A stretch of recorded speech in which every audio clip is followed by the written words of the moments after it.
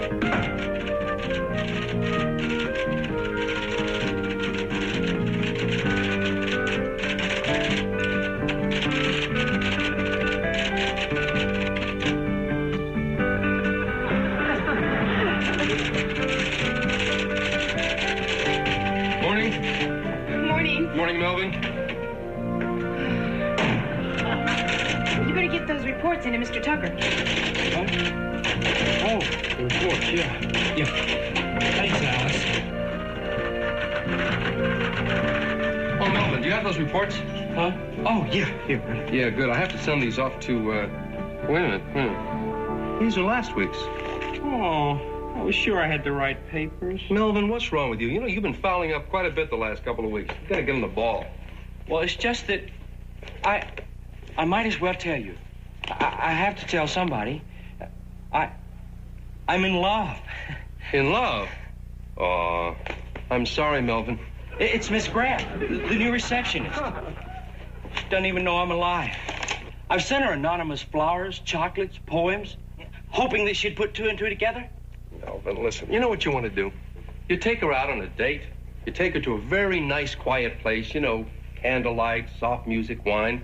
Then when the time is right, you just kind of slip your arm around. No. I get nosebleeds when I get emotional. Melvin, why don't you just go and tell her? I can't do that either. You see, I'm too shy. But I can't go on like this. I can't think. I can't function. All right. Look, I'll bail you out. I'll tell her for you. How's that? Oh, would you really, Mr. Tucker? Would you do that? Anything to get the office back to normal, Melvin. I'll talk to her later. Oh, thanks, Mr. Tucker. You'll dance at my wedding. Yeah, I'm looking forward to it. Goodbye. Goodbye.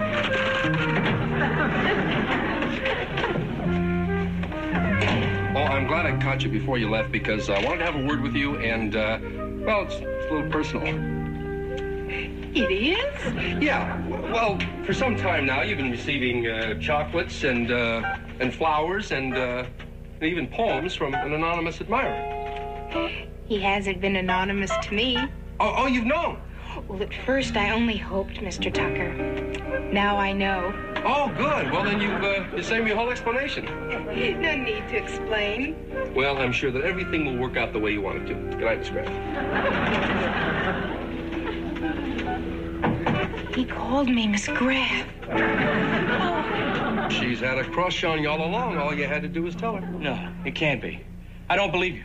You're lying to me. You want to torture me. See me suffer. Melvin, it's the truth. Go out and talk to her yourself. I will.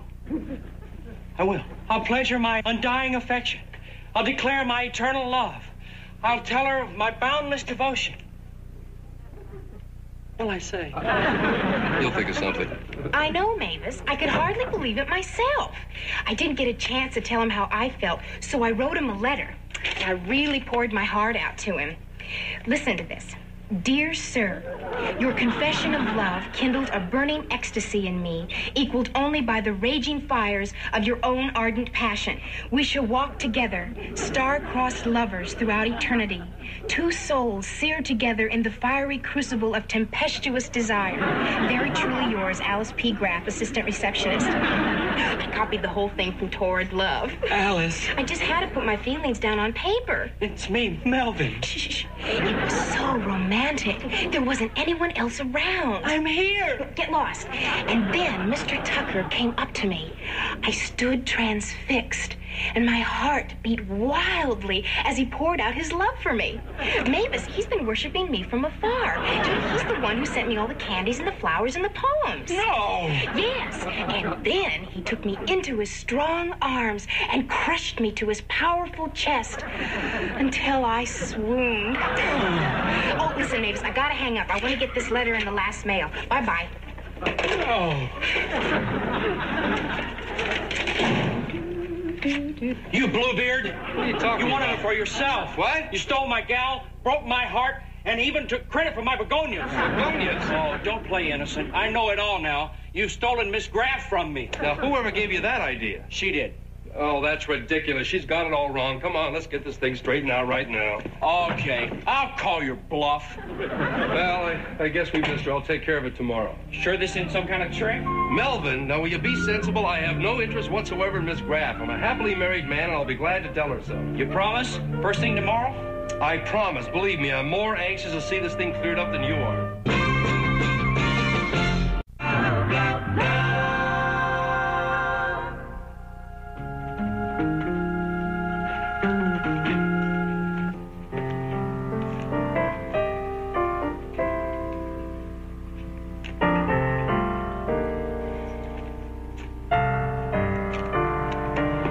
Good morning. Hi, baby. I'll get coffee. Great, thank you.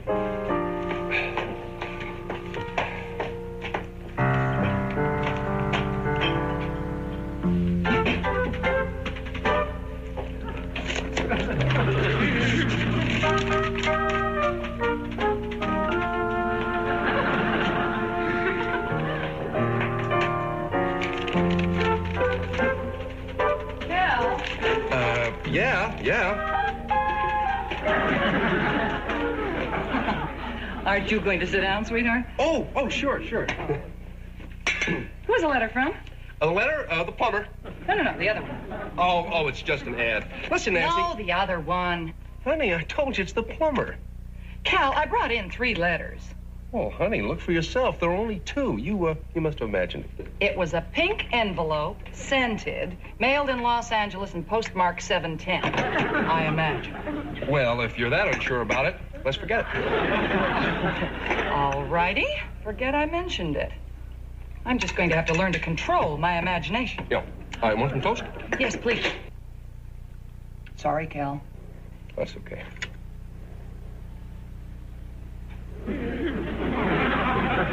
Honey, What? the toaster. Oh, yeah, look at that. Look at It's this thing go. burning. Don't just sit there. Pull it. The plug. It's, Come on. Oh, here it is. You know, it must be a short or something. I'll drop it off my way to work and have it fixed. Be careful. You'll burn yourself. Oh, don't worry, darling. I'm always careful.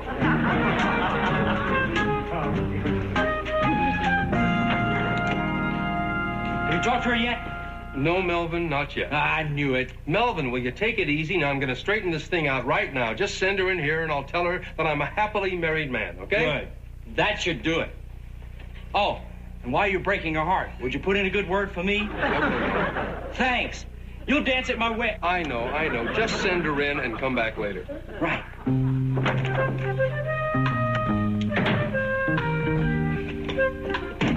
Now, come in. Miss Graff. Be still, my foolish heart. Miss Graff, That voice. It's absolutely beautiful. would you sit down, please? I hear and obey. Miss Graff, there's something I think I should tell you. I'm afraid that Miss Graff? Hello? Hello? Hello. Yeah, Miss Graff, there's something I think you should know. I mean, this is ridiculous. Did you get my letter? Oh, yeah, I got it. I wrote it while the flames of love were burning inside me.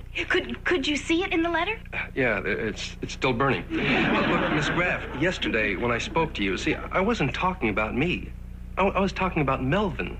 Oh, I can't believe that. I mean, all the things you said and... Well, you misunderstood, Miss Graff. You see, look, I'm a married man. Oh, that explains it. Of course. You're tortured with guilt. But I admire you for it. It's a brave thing that you've done by telling me this. I mean, you've risked my love, and you won. Well, I don't want to win. Oh, don't be afraid. We'll fight this together. Well, I don't want to fight, Miss Now Graff. tell your wife that you love another. She'll understand. No, not her. She's funny that way. She'll give you up. No, not Nancy. She's a sore loser. See, Miss Graff, you've got things all wrong. No, it's not wrong. It's the way it is. Hi, Alice. Oh, we have to be fair to ourselves. Miss Graff, you don't understand. It's me, Melvin. Look, I know it's selfish, but she must give you up. We must not put it off. Alice, it's Melvin. I know. Now, we must move quickly. Miss Graff, will you wait? Will you wait a minute? Oh, our wait is almost over. Soon, a new world will open its doors for us. I'll be back. Now, look, let me understand this. You say that they're madly in love with each other? Oh, yes. A series of clandestine meetings, dancing every night, soft lights, music, secret rendezvous, visits to romantic places, wild weekends. When did all this start? Yesterday afternoon. Well, now, how did it all begin? Well, you'll hate me. I brought them together. I told him that I was too shy and that I couldn't talk to her. So he offered to talk to her. Oh, yes. Very friendly of him. And then he went into business for himself. Can you forgive me? Oh, of course, Melvin. He's sneaky, your husband. He tried to tell me that it was all a big mix-up. That while he was talking about me, Alice misunderstood and thought he was talking about himself. I see. Now, you're telling me that she is going to come here tonight to see me? And ask you to give him up. Do you want me to be here so that I can give you some of my strength? Oh, thank you, Melvin, but I think I can manage. Be brave. Oh, I will. Yes, I will.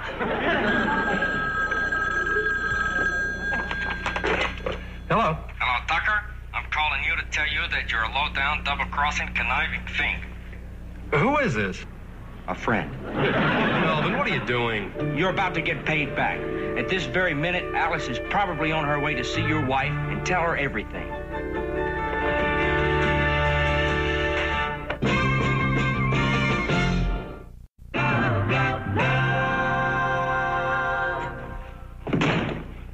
Hi, Nancy. Are we alone? Alone? Of course. Oh, good. Hey, I've got a great idea. Let's go out to the movies. Now? Before dinner? Yeah, well, we could get there before the prices change. Well, darling, if you don't mind. No, you're right. I've got a better idea. Let's go away for the weekend. The weekend. But it's only Tuesday. Well, we can beat the traffic. Silly. Yeah. I know. Let's go visit your good old mother. Good old mother is away. She won't be back until next week. Well, good. We can go to her house and wait. Cal, you seem nervous. Nervous? Me? Oh, that's ridiculous. I'm never nervous. Would you answer that? Answer what? I didn't hear any doorbell. I'll get it. Honey, wait. Now, Nancy, you know that I love you, don't you? Yes. I love you. And why answer the door? It's probably just a sales. Cal, will you let me by? You don't need anything. I've seen to that. Cal? What do you want? What do you want? Furs, dresses, jewels, anything? How much do you Here's need? what I want. Hello. Hello. Is Mr. Tucker in? Yes. I'm Mrs. Tucker. How do you do? I'm Alice Graff, capital Graff. I would like to talk to you. Could I come in? Oh, yes, certainly. I've come to talk to you about your husband. Oh. Well, That's him, you know. Oh, Mr. Tucker, it's you. Yeah, I think I need a shave. Darling, don't be rude. We have company. Won't you sit down? Thank you. Now, is there anything I can do for you, Miss Graff, is it? Yes. Well, I hate to be the bearer of unhappy tidings, but you're about to suffer a great loss. I'm going to take your husband away from you. Oh, thank heavens. I thought something was wrong with the car. Look, Nancy, I can explain everything. Darling, you don't have to. Miss Graff is doing very nicely. Go ahead, dear. Thank you. Well, it all happened so suddenly. See, before we knew it, we were swept up in the maelstrom, caught in the tide of human emotions, powerless. Nancy. Cal, I understand. A woman can sense these things. I knew something was wrong. The passion was gone from his kisses. He wasn't really trying. He was really only using one lip. I'll do everything I can to make Mr. Tucker happy. Oh, good. Now, why don't you start calling him Cal? Oh, may I? Of course. These last few years have really been memorable for me. Basking in the sunshine of his smile. Oh, Alice, I'm a lucky woman. I'm very rich. Yes, rich here inside. That's beautiful. Don't you think so, Mr. Tucker? Cal. Cal. Now, you're sure that you want to be part of his life? Oh, with all my heart. Okay, then I'll make up the guest bedroom. Wait, I don't understand. Well, if we're going to share him, you'll be staying here with us. At least that's the way we've always done it before. Share him? Well, Alice, you don't expect me to give up more than half, do you? Oh, don't feel pity for me, dear. I'm used to it. You see, I learned a long time ago that Cal could never be happy with just one woman. You mean this has happened before? Yeah, I guess it's the savage blood coursing through my veins. I don't know. Call me fickle. I just always need that fresh stimulation. Well, I'll put out some pajamas for you. Oh, say, what size are you? We have a couple of 10s and an 11. Oh, and there's that cute little sunsuit that belonged to Janet. This is impossible. Oh, no. It'll work out very well. You'll see. Two women are really far more practical than one. There's the mental and the physical. But I couldn't. I mean, I wouldn't. Well, I want to marry him. So, marry him. But how could you live with... Darling, these are the 70s. We simply have to adjust. Oh, I'll get it. It's probably Janet, the sunsuit. Should I tell her the room is, taken?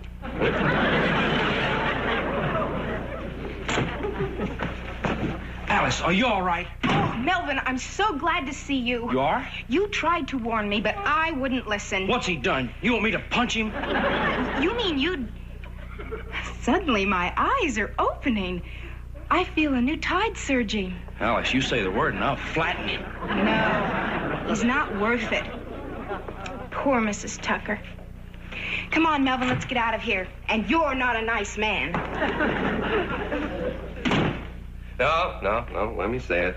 First, thanks for bailing me out. Second, I learned a lesson, so help me, I'll never meddle or give advice again. Okay. Oh. She left her purse. Mr. Tucker, I think she's interested in me now, and I do want to make a big impression. What do you think I should do?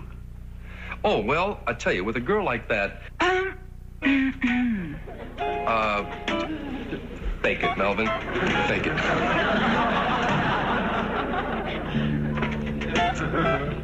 Oh, you are impossible. What am I supposed to do with you? Well, now, for that, I do have some good advice. Yeah. Now, who is using only one lip?